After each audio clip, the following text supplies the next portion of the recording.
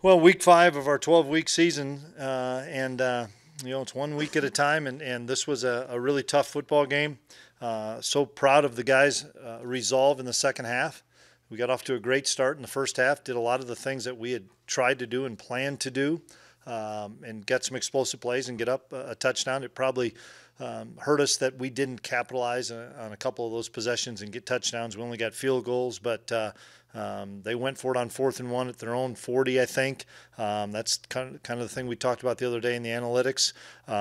We stop them, at least get 3 out of it. And so we're up 13-0, and then we just played really poor in the second quarter. Got out of rhythm on offense, didn't tackle really well on defense after tackling really well in the first quarter. They started blitzing us all the time, and we couldn't get the ground game going. We couldn't get guys free. Adrian was running a little bit for his life, and so I was a little upset. You can ask the guys, a little upset at halftime because I thought we let them off the hook a little bit. We could have been up big in the first half, and we lost some momentum, and then we have a dumb penalty, and they get a field goal before half, and it's 13-10, and you're like, how in the heck does this game 13-10? But to challenge the guys at halftime that we were a better football team, and that we needed to rise up and show some resolve, and somebody needed to make some plays, and we needed to stand up in the second half and say, people aren't going to come in here and push us around at home. We played really well late in the third quarter and then all the fourth quarter. We were able to finally get pressure on the quarterback. Really good player. Donovan Smith's really good player. Felix was able to get to him. Khalid was able to get to him. We were able to get him to turn the football over. And then, I think they blitzed us so much, we finally found some creases. And when you do blitz like that, you do have a tendency to give up explosive plays. And we had a number of explosives, which we really needed to have because we weren't going to nickel and dime them with as much as they were pressuring us. How good was Adrian in the running game? He was really good. I thought our O-line blocked in the run game extremely well, and he was very patient. And when you do blitz and you crack that first line, there's not many kids that can catch Adrian. And he had a couple of explosive plays. Deuce had a couple of explosive plays in times where we had to have it to flip the field. Is that more like Khalid Duke, what we saw today? We brought him a lot. I think you guys noticed that. We put him on the line of scrimmage and let him do what he does really well. And then we also dropped him in coverage too to try to help at least some of our tendencies. But I was excited because he had a big smile when we said, you're going to get to go rush the quarterback today, and he made some big plays. On defense, when you look at the stat sheet and see turnovers, fumbles, interceptions, and sacks, what stands out to you most there?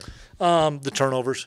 When you think we get them to turn it over 4 times, plus they went for it on 4th down twice and missed it, that's really like 6 possessions you get. We made some mistakes. Give them credit. I thought their kid made a great play on Echo. Echo's trying to fight him off. He one-hand catch. That was a big-time play by that kid.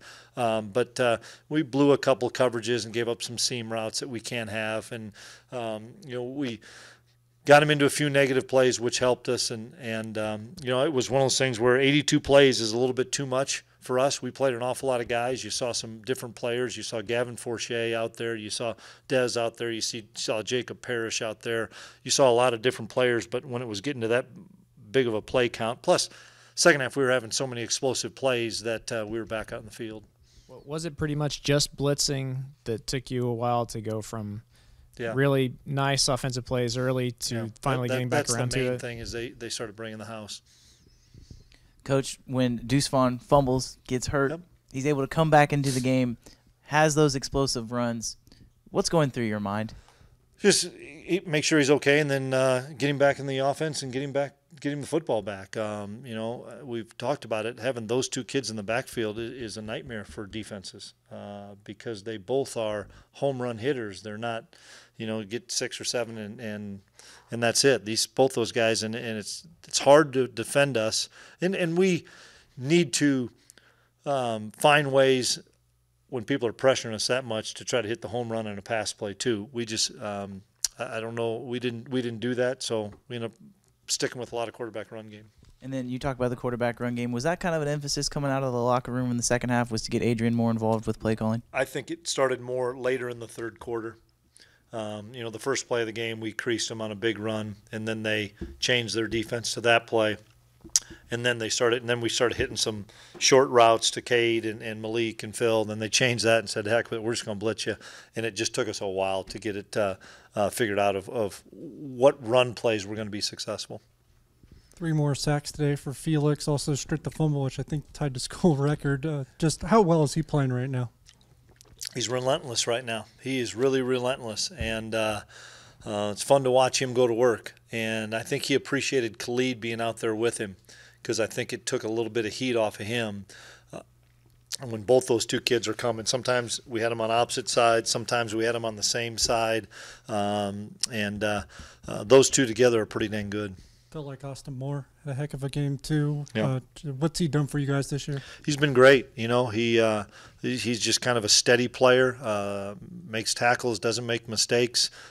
We knew we had to find a way to get him some plays off, and we've been pushing Gavin Forche from a rep standpoint in practice. He started out as a Sam backer. We moved him to Will backer late in fall camp, and feel like we finally have Gavin up to speed that he can play, whether it's 10, whether it's 20, whether it's 30 plays a game, and he's getting a lot better, and he's helping getting Austin some rest.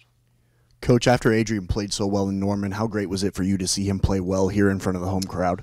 I was excited for him, and it wasn't easy. This defense is big. They're physical. They run well. It's hard to sustain blocks on them, and I think him getting the explosive play got him into rhythm, and I was excited for him. It's the first time in school history you've had 2 players with back-to-back 100-yard performances, which is pretty incredible to think about. Are we just seeing the beginning? Is the Big 12 just seeing the beginning of maybe one of the top tandems in the league? Well, I didn't know that they had 171 and 170. That's a pretty good day that they had. And I know they had a good day last week. I didn't realize it was this. We rushed for 343 yards against a really good run defense, guys. These guys weren't letting anybody rush the football against them. And for us to be able to rush the ball that well, it's a credit to our offensive line, to the play calling, and those guys being patient in their runs and then not getting frustrated with things that weren't working. And then we found ways to get some explosive plays, and then they hit them. If I could just ask, from your vantage point, what did you see on Adrian's 69-yard run?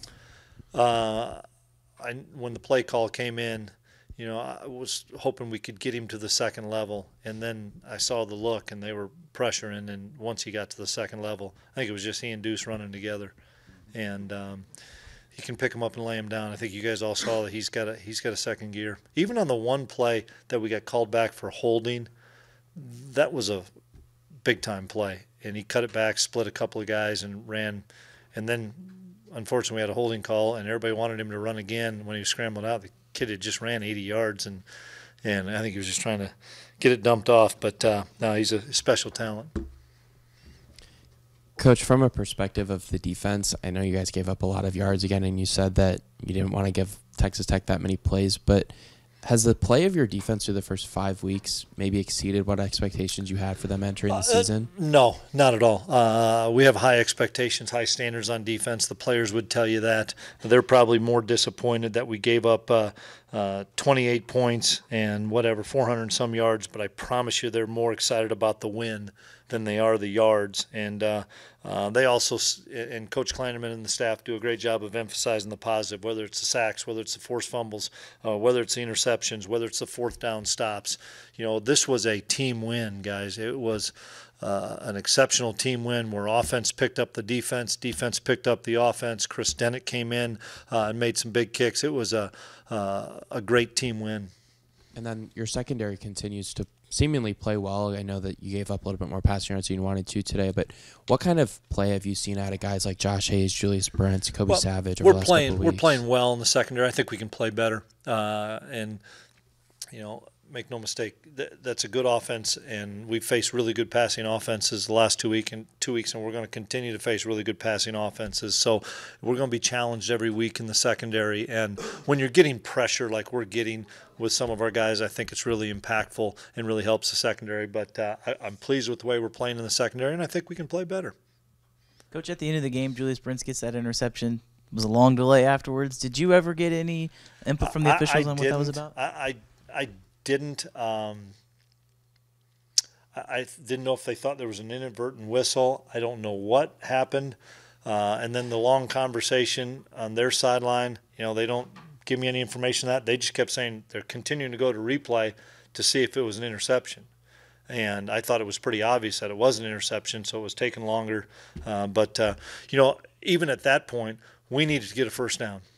They still had all their timeouts left, and we needed a big first down, and happy that we were able to get it so that we could get into the best formation in college or NFL or high school football victory.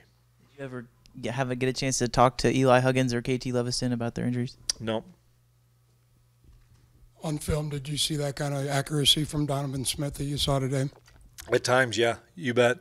He's gaining more confidence as a quarterback, and they have some really good receivers, and I like their backs. They've got a really talented offense, and you can't pack everybody up to stop the run. They're too good at receiver, and you can't play everybody back. They're too good at running back. So it's a really good offense that's going to cause a lot of people a lot of problems. I've asked you this before, but how key is the cornerback play for this team to your overall defense? To the cornerback play, yeah. We need to be able to excuse me. I choked on some water.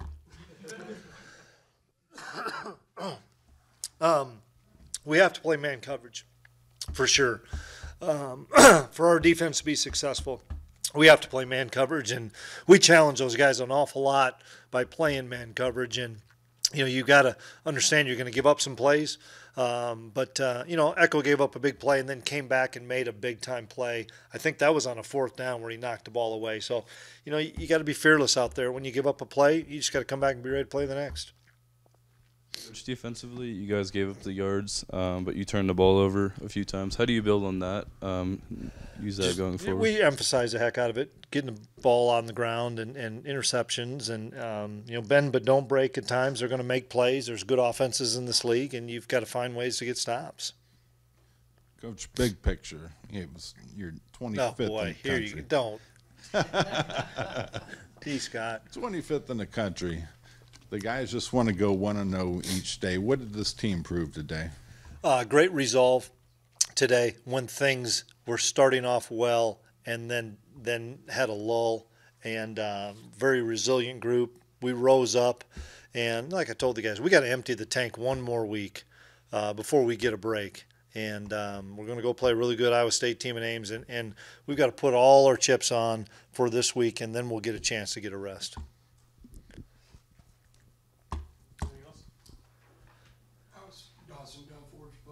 I was happy he came in and did some things and came in at a couple of critical situations where we moved the chains or got an explosive play. I can't remember when KT went out, but I know Dawson played a handful of snaps, and excited to see him get some snaps there. Appreciate it. Thanks, everyone.